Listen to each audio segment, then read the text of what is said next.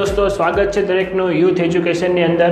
હું છું રાહુલ ભુવા અને આજના આપણા આ વિડિયો લેક્ચરની અંદર વાત કરવાના છીએ ધોરણ 12 વિજ્ઞાન પ્રવાહ વિષય ગણિત ચેપ્ટર નંબર 2 ત્રિકોણમિતીય પ્રતિવિધિઓ સ્વાધ્યાય નંબર 2.2 પ્રશ્ન નંબર 2 માં તમને એવું આપેલું છે। હવે દાખલા નંબર 9 આજે આપણે જોવાના છીએ। હવે જોઈએ કે પ્રશ્ન નંબર 2 માં ખરેખર આપેલું શું છે, તો કે નીચેના વિધેયોને સાદા સ્વરૂપમાં લખો। એટલે જે કંઈ પણ તમને આ વિધેય આપ્યું છે એ વિધેયને આપણે સાદા અને સરળ ભાષાની સરળ વિધેયની અંદર ફેરવવાનું છે। તો દાખલા નંબર 9 માં એવું આપ્યું છે કે tan ઇન્વર્સ x ના છેદમાં વર્ગમૂળની અંદર a² - x² એવું તમને આપેલું છે। હવે તમને એમ થાય સર આમાં ધારવું શું, તો આના માટે તમારે વિચારવું પડે કે જો x બરાબર હું અહીંયા a² આવે છે તો આને અહીં x² છે તો x બરાબર a sin θ ધરાય। શું કામ a sin θ ધરાય? કારણ કે a ધરો એટલે a² થઈ જાય તો a² બહાર નીકળી જાય અને ઉપર તમે a sin θ ધરો તો a ને a ઉડી જાય। જો એ દાખલો તમને વધારે ખ્યાલ આવશે, જો અત્યારે ખ્યાલ ન હતો તો તમને દાખલો આપણે જોવાના છે ત્યારે પણ તમને ખ્યાલ આવી જશે। આ તો હું તમને ખાલી જસ્ટ સમજાવતો હતો કે આ રીતે તમે ગણી શકો, આ રીતે ધારી શકો એમ। જોઈએ દાખલો ગણતા જોઈએ એટલે વધારે ખ્યાલ આવે, વધારે સમય નથી બગાડવો આપણે મિત્રો। અહીંયા tan ઇન્વર્સના પહેલાં તો આપણે ધારીએ કે લખવાનું શું છે, તો ધારો કે x બરાબર a sin θ એવું હું ધારું, ઠીક છે। હવે આપણે હંમેશા શું કરીએ છીએ કે થીટાને કરતા બનાવીએ। શું કામ? કારણ કે છેલ્લે જવાબ આવતો હોય ને થીટામાં આવતો હોય તો બસ થીટામાં પછી એક્સમાં ફેરવવો પડે, મૂળ જવાબમાં ફેરવવું જ પડે। તો આ એક્સ છે એને પછી આપણે કરતા બનાવીએ તો એ ક્યાં આવી જાય છેદમાં, તો x/a બરાબર sin θ। તો થીટાને આપણે કરતા બનાવીએ તો આ સાઇન છે, આ બધું વિધાતું સાઇન ઇન્વર્સ થઈ જાય તો θ બરાબર sin ઇન્વર્સ x/a।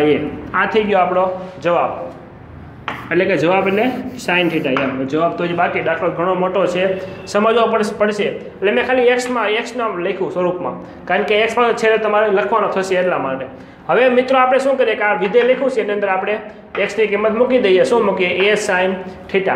એ પહેલાં આપણે તમને એક્સના શરત આપી છે કે એક્સની કિંમત કોની વચ્ચે હોય, તો કે mode of x less than a આપ્યું છે તો આપણે શરત થોડીક વાર સમજીએ કે આ થીટા કોની વચ્ચે આવે છે એ પહેલાં સમજવું પડે। તો જોઈએ કે એક્સની કિંમત કોની વચ્ચે છે, તો કે -a થી લઈ a ની વચ્ચે છે। હવે આપણે થીટા મેળવવાનો છે તો પહેલાં x/a કરીએ તો બધાને a વડે ભાંગી દો, તો a વડે ભાંગો તો -a લેસ દેન x ના છેદમાં a લેસ દેન a ભાંગાય એટલે શું થઈ જાય 1। હવે સાઇન ઇન્વર્સ આપી દો બધાને તો sine inverse 1 less than sine inverse x ના છેદમાં a less than sign 1। Ready? આ રીતે લખી દો। આપણે થીટાનો અંતરો મેળવ્યો છે, કોના વચ્ચે થીટા આવે છે શરત મેળવીએ છીએ કે ક્યાંથી કયા સુધીનું થીટા આવે છે। તો સાઇન ઇન્વર્સ 1, હવે સાઇનની કિંમત 1 ક્યારે હોય? સોરી માઇનસ એટલે -1। સાઇનની કિંમત -1 ક્યારે હોય? તો કે સાઇન π/2, સાઇન 90 શું થાય 1, તો -π/2 હોય, આ માઇનસ એટલે માઇનસ લખ્યા છે એટલે -π/2 હોય જ્યારે 1 હોય less than sine inverse x/a એટલે શું લખાય છે થીટા, તો લેસ દેન π/2। તો આ થીટાનો આપણે અંતરો મળી ગયો કોની વચ્ચે થીટાની કિંમત આવે છે, તો કે -π/2 થી લઈ π/2 ની વચ્ચે આવે છે। અને ઓબ્વિયસલી આવે શું કામ?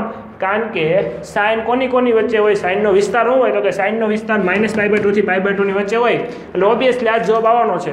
હવે દાખલો ગણીએ આપણે ઓફિશિયલી, એટલે ઓફિશિયલી એવું કંઈ હોય નહીં, પાછળ હું બોલો, બાકી દાખલો ગણવાનો જ હોય। સાઇન ઇન્વર્સ એટલે તમારે એ બધું કાંઈ બહુ ધ્યાનમાં લેવું નહીં, તો ખાલી જસ્ટ રમત માટે આપણે બોલીએ। tan ઇન્વર્સ x ની જગ્યાએ હું લખું a sin θ, બાકી તમે બધા હોશિયાર જ છો। હવે વર્ગમૂળની અંદર વર્ગમૂળ કરીએ, a² ના a² માઇનસ x² ની જગ્યાએ હું લખી દેવાય। જો તો અહીંયા દોસ્તો x બરાબર શું છે, આનો વર્ગ કરવાનો છે એટલે એનો વર્ગ sin² θ, ઠીક છે। વર્ગ ભૂલાય નહીં, ગમે ત્યાં વર્ગ કરવાનો આવેલો હોય ત્યાં પાછું આપણે શું કરવાનું, વર્ગ જ કરવાનો એટલે વ્યવસ્થિત દાખલો થાય। આ શરત હતી વચ્ચેની। tan ઇન્વર્સ તમારે પરીક્ષામાં કેમ લખવાનું એ પણ કહી દઉં, તમારે પરીક્ષાની અંદર ઊભું જ લખવાનું છે, પણ આ જે ગણતરી છે એ પેજની તો થોડીક સાઈડમાં દર્શાવવાની। દાખલો ગણ્યો હોય એ સાઈડમાં મેં કેમ લખી તો લખી નાખવાનું, કે તમારે દાખલો અહીંથી ક્યાં લખવાનો, પાછો નીચે જ લખવાનો। તો હવે tan ઇન્વર્સ એમનો tan ઇન્વર્સ એ સાઇન થીટા એમનો છેદમાં અહીંયા એક્સ સ્ક્વેર ને એસ સ્ક્વેર ને કોમન કરી લો અને વર્ગમાંથી બહાર નીકળી જાય, વર્ગમૂળમાંથી બહાર નીકળી જાય એટલે શું થઈ જશે એ જોઈજો અહીંયા 1 બાકી રહે 1 માઇનસ સાઇન સ્ક્વેર થીટા આવું થઈ જશે. ઠીક છે. હવે tan ઇન્વર્સ અહીંયા ઉડી જાય તો સાઇન થીટા. હવે જોજો ખાસ 1 માઇનસ સાઇન સ્ક્વેર થીટા એટલે શું લખાય કોસ સ્ક્વેર થીટા. નીચે શબ્દ નંબર 1 કોસ સ્ક્વેર વર્ગ અને વર્ગ ઉડી જાય ખાલી શું થઈ જાય કોસ થીટા, ખાલી કોસ થીટા. ફરી એકવાર ને છેલ્લી વાર સમજો કે 1 માઇનસ સાઇન સ્ક્વેર થીટા એટલે શું થઈ જાય કોસ સ્ક્વેર થીટા, પણ કોસ સ્ક્વેર થાય અહીંયા વર્ગમૂળ છે તો વર્ગમાં ઉડી જાય ખાલી કોસ થીટા થઈ જાય તો ખાલી કોસ થીટા લખેલું છે, બીજું કાંઈ કરેલું છે એને એટલે ખાસ સમજજો આ વસ્તુ.